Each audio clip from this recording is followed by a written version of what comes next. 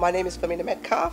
I'm the Chief Information Officer for the Department of Biodiversity, Conservation and Attractions. And I've worked for the department for over 30 years. It used to be the Department of Forestry.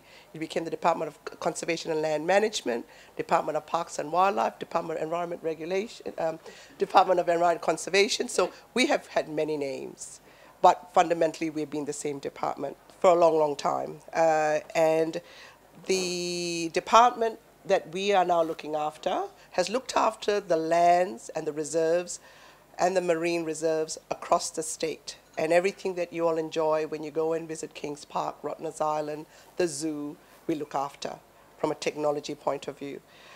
So we do many things. We are also responsible for fire management on our lands. We're responsible for science on our lands, to making sure that we collect appropriate information to do scientific research. So our function is quite broad across the state. And yes, we are statewide. There's not one part of WA that we don't touch. And all our people are field-based people. So that's a good part of what we do in our department. Hi, I'm Helen Ensikat. I've been working since April with the department. So I'm the manager of a quite new function in the department, which is the state's Biodiversity Information Office, and have been involved in setting that up, which we'll be talking to you a bit later as a case study. Why we are focusing on open source. So as I said to you, my journey in the department started over 30 years ago as a very young officer, and my background is in GIS. My work that I was focused on is collating spatial information and modeling them. So that's my background. So now I'm a CIO, which is not conventional for a GIS person, but that's where my background is. So when in my early 20s, I worked for the same department, and we were a very small GIS group, and I have used all the vendor-based software that you can see on the market: Intergraph, Esri, As Imagine, every one of those products. But all of those locked in our data for many, many years and wouldn't allow us to interoperate. So as a modeler, I found that very restrictive. Now, in the old GIS area there were a number of us that were pursuing the open source, open data pathway. This is in the 1980s, right? We were pursuing that. And one of us stayed in the public sector, that was me, and the other one decided to go private enterprise, that was Piers Higgs, okay? And we pursued the pathway since then as well. Now, the reason for me to stay and do this work was because I found that for many years, the things that I worked on really was not allowing us as public service to do what public service should do, which is to do work for the community and share information with the community so they can do better research and make better decisions. So the work that I pursued to do from that point on was, how do we now start opening this up? It was one person, just me. And from there, we started to work on building systems, right? Fire modeling systems that I built in Esri was locked down, so I said, I'm going to use QGIS. I'm going to use different systems. I'm going to use PostGIS. So the first time that we started was a very critical system that we built in-house, was the spatial support system, which was a vehicle tracking system to track where all the vehicles for fire management was in the state. We were the first to do it out of all the public sector agencies, and we were Department of Calm, right? Now doing that, that system is still there today. And the team that I've got here now was just a small group of us, 2 or 3 of us. And now we have a team, right? So we're not a small group anymore. So that is where it came about, because we wanted to say, we can't do open data without open source. That was the foundation that was driving me. That promise that I had when I was a young person also was driven by another story. There was an emergency incident that occurred in Victoria. A child died because St. John's Ambulance could not find him in a rural setting, because the maps they were using in the O Center was not the same as what was in the trucks. And Intergraph was a proprietary-based software, and the child died from asthma, and my son is a chronic asthmatic. And I just remember being in hospital every month, and I realized what that parent would have had to go through for not having the same information. So from that point, I decided no information is going to be locked in, and it has to be made available for emergency services staff to use. Sorry, I'm emotional. Sorry about that. But that was how it started. It's that the need for us to have information open and have it available. So that journey started, and we started to do a lot of mapping in that area. But now, today, I'm in a position as a CIO to drive that reform further. So that's the story of why we are pushing open source, open data. And I think we have come a long way, and I think we have made good traction. Yeah. So I'm going to tell you a little bit about how I've got involved in this as well and why I'm standing up here today. So I don't come from a tech background at all. I come from a finance and economic modelling background. But when I entered the public service many years ago, I landed in a very small agency that does independent inquiries into really difficult issues that the government wants advice on. And sometimes they were really weighty, like the way we run our prisons, or really contentious, like energy pricing. Occasionally they were really hilarious, like Tony Galati versus potato regulation by the government. So we gave many, many recommendations on these things, and they were all targeted on the topic, except for one thing. In almost every case and every inquiry we did, one of the recommendations we made to government was that we needed to be more open to release data, to publish information about government and the way we make decisions. And that was absolutely consistent across everything that we did over the years. So that pattern is actually what led me to getting involved with the fledgling open data movement in WA. So I was involved in drafting the very first whole of government open data policy with a few of the people who are in the room today. And that was a really wild new idea then, to go to agencies with this idea of open by default, when everything was quite the opposite. And from that, actually convincing agencies to put data on this really fledgling data.wa site that really didn't have very much, and convincing them to come along to events like GovHack and say, no, there are people in this room who want to use your data, you have no idea. So through this journey, I learnt a lot about why data sharing is the right thing to do. So the value of open data, data's magnified in value by reuse, and there are evaluations that have been done around this in the last decade that say the value of reusing government data is literally in the billions of dollars per year. One of the important things to me too is all that data is collected using government funds. So it is our data if there's no safety reason to restrict it. And most importantly, it also creates a lot of transparency around decision making. So it's been a real critical shift in how our sector is starting to think. It's become an invitation to people outside of government to actually collaborate with us, to argue for change with the backing of real evidence when they lobby that we are releasing. It's to use the data to create applications that augment the services that we're providing as a government. And it's also about people out there who can do some really cool visualisations and help people who overcome barriers to visualising and understanding information that the government releases. So through this I realised that we started with the concept of open data, but it's actually not just about data, it's about openness more broadly. So this includes obviously opening up code that we're talking to you today about, open learning, open information about what we do in our processes. But out of this, I think the reason that I'm here today is because I really believe that if you think that governments and public servants should be working collaboratively with citizens, then you can't actually get to that point without prioritising openness. So it's fine for us to have our stories, but what have we done about it? Personally, what have we done about it? Well, as the CIO of the department and the team that I have who are all in this group here, we have pursued to come up with strategies for the department that focus on openness, open source, open architecture, open data, open networks. That is what, open and secure. That is what we have done. Our organization has benefited from that. We're not locked down. If you have had opportunity to talk to the team that have come from our department, they will tell you the things that they have done. Now, with that open comes value to the business. When you have that full transparency, for a start, you don't get hacked as much as the proprietary software companies do get. Like, we tend to have our systems, our source codes available, so people can use them, they can grow from them. So they see that community benefit back. And the public sector level, we have also focused on, as Helen said, on open data policy, but we are also looking at how we can put an open source, because we use GitHub, an open source platform, so everyone can contribute like we contribute and share it. So startups can use it. So that's the kind of direction we are working. We're working with the Department of Premier and Cabinet, Office of Digital Government, to pursue that pathway as well. So it's not just as us as an organization, we are also looking at how we do it across the public sector. Yes, we could be only one agency that's doing it, but all it takes is one. And that's why we are here today to encourage everyone who is in this space to not give up and work with us to get to that point of openness across the public sector of WA. So as I mentioned, I'd like to tell you just a little bit about the project that I'm working on at the moment, which is a good example of some of the things we're doing in the open source space.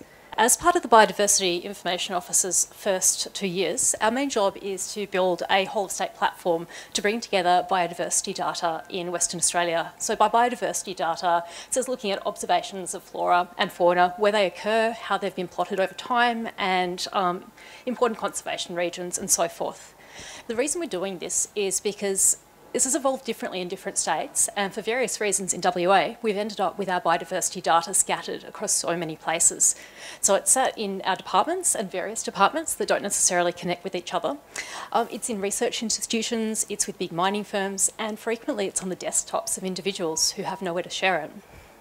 But recently we've seen some funding come to our department to help change that and to bring that data together on a single platform. And the importance of that is similar to platforms like data.wa. If you don't know what's out there, you don't know you can use it. So this should help people search and discover and reuse the data as well. And the flow on from that is letting people make better policy decisions, better regulation around environmental approvals, doing research, and generally people who just want to understand the natural world around them in different ways as well. Because Bio is hosted by DBCA, and because of the work that Femina's team has done in making this an open source agency, I've landed in a job where I have a unique opportunity to actually take an open source approach to this project. So we've been looking at the best solutions from elsewhere and how we can adapt and reuse them to our needs as well. So much work's already been done in this space. So and through government investment and also through research institutions as well, there are already open source solutions for how to submit and ingest biodiversity data, pieces of software that are about quality controlling and curating it, mapping it to data standards. There's, as you would know, so much out there in terms of web mapping that we can draw on to present it to people and developing APIs around that. And also in embedding some of the functions that are unique to government, like this need for ongoing digital preservation to show our audit trail for making important decisions. So when we went out to work out how to build this, we didn't actually look to proprietary solutions because of our department's policy. We went looking for companies that could help us take those solutions from around Australia, in some cases around the world, and integrate them into modules of an open platform that worked for our department. And one of the really interesting things for me about this project, which really shows the value of open source, is that because we're supposed to work with the Commonwealth on this one, they're also building an integrated platform that will pull data in from all states, like our platform, and aggregate it at a national level. We're the pilot state for it, and because we're doing this open source, other states aren't necessarily looking to proprietary software for their work either. They're also looking to what we're doing now and how they can reuse that. So by building open with this project, we're magnifying the value of the Commonwealth's investment in our state as well. But it doesn't only help out others. Internally, it really helps our platform and our department be more resilient. So it's a solution that we can enhance and sustain and refine in-house without ongoing management requirements. It's something that we can later engage a variety of vendors to work on to do open source development depending on their expertise. And it's a code base that we can collaborate broadly with others on, adapting their innovations as well. This is not the only project we're working on, Bio. There's another 14 to 18 other systems that we're building all in open source in our department. And the team that you see here, they are part of that to building it. So, yeah, so it's not just one, it's across the department. When we do build in-house, we build open source. From driving it at a broader change of a whole of government, it has been challenging. It's not been a simple journey. This is a 30-year journey for me. It's been challenging because you would find to be in the role of a CIO, you're still the only one trying to support open source, open ecosystems, when vendors are out there marketing proprietary products like SAP, Oracle, things like that. Time has worked on our behalf because there was a time in the period, if you would know in the public sector, we've had these troughs and heights where the whole of government will outsource, then insource and outsource. So that whole time we insourced. We relied on our people, we kept our people, and we built our systems. And through this whole time that we have done that, we have not costed government we have not costed government investment hype. So which basically when I talk about that is, normally when a department wants a system, they'll say, we need this system built, we need to go to Treasury, we need to get a lot of money for it. And then we get a vendor to build it. We've never had to do that because we've relied on open source and we've relied on our own people. The challenge has been, though, is changing the mindset of everybody to see the value in it. Because we are still competing with vendors who want to hold that marketplace, what we call vendor lock-in. So that has been hard for us, but what we have done is we have pursued at a senior level communicating the benefits, and it has been, in our organization, it's understood it's quite important and valuable to be open source and to support open data. And it's trickling through. And I think in Department Premier and Cabinet, we also have colleagues who really see the benefits of that. So I think the changes that we've been working towards is now taking a foothold, which is a positive direction. What we now need, we are looking for people who want to now be working that space and not work in .NET or Oracle or things like that. So, yeah. So as Femina said, she spent a lot of her career advocating for this at a really senior level. But I can tell you that over my career, one thing I've learned is that change really does happen at all levels, and the good ideas can take root at any level. So I've been part of driving this move towards openness as an analyst, as a policy officer, and now as a manager, as I've gone up through the public sector. Sometimes that's because I've been overt, to the point maybe some would say rude. So I made a fuss and I talked my way onto the committee that wrote the whole of government open data policy because I really, really cared about that. And made a big fuss about it, managed to get myself on because some people listened to me. And if you look at the list of people in the credits for the first open data policy, it's a handful of big central agencies who are rightly in the place where one makes policy. And there's me from this agency you've never heard of with 70 people. And I had to apologise to my agency going, I know you don't make policy normally, and I kind of got our name on this thing, but it was the right thing to do. In the same vein, I've really pushed the philosophy of openness with the people that I've reported to, CIOs and directors, my managers, and even boards of various agencies I've worked at. Just making the case to these people that openness is a real option. It's not a warm and fuzzy thing that we talk about. It's something that's really practical. And getting that hard evidence in front of them that there are social benefits and economic benefits and performance benefits for an agency in adopting openness in terms of data and open source and other areas of their business. And likewise, actually Femina just mentioned it, over the last few months, I've spent time talking with some hands-on stuff with Premier and Cabinet about how we can make other agencies more engaged in sharing code and how we can do something like a code WA that would do the same for open source that's created in agencies that we've already done with Data WA for open data. However, you don't actually need to be rude and noisy to make a change, and I think that some people in previous talks have also referred to this. You can also do things quietly and make a difference. I really feel that these values are things that, as a public servant, that you can and you should be embedding in your everyday business. So if I have staff who are looking at the vendors that they could recommend to their manager when we're going out to procure, look at open source vendors when you're doing that. Make it an option, make it visible. Get your agency code up on GitHub, your agency data on data.wa, the latter of which is becoming increasingly normalised across the sector. And you can set expectations that your colleagues and your peers in other agencies will do the same. So when you walk in and you say, oh, are you putting that up on GitHub? That immediately asks some questions at the other end, and they have a conversation as well. So in short, I don't actually see that driving openness in the public sector is separate from my job or something that I do outside of it. It really is my day-to-day job. And that's a good point, because in the public sector, if many of you aren't aware, there is a governance group in the public sector. There is what they call Director General ICT Council, and there's another group where they have selected CIOs and senior people to give direction on policy and strategy. And I have a seat on that board, on that group. So that is where you can see someone who's supporting and sponsoring open source as a CIO has a seat on that group to sponsor it in that forum as well. So yes, I think that the time for us has come for us to be able to take it further. So this is a message for you. So what we have shared with you is our story of where we came from and where we are now. But what we now need is your help, all of you. we need you to understand the public service way of getting on board and joining us. If you have a business, please focus on getting yourself on the common use agreement. There's only one company at the moment that has put effort into that, which is Gaia, that is competitive enough to be on there. So we are asking you all, if you have a business and you are putting forward open source, get yourself on the common use agreement for ICT services. Because when you're on there, we can use your services.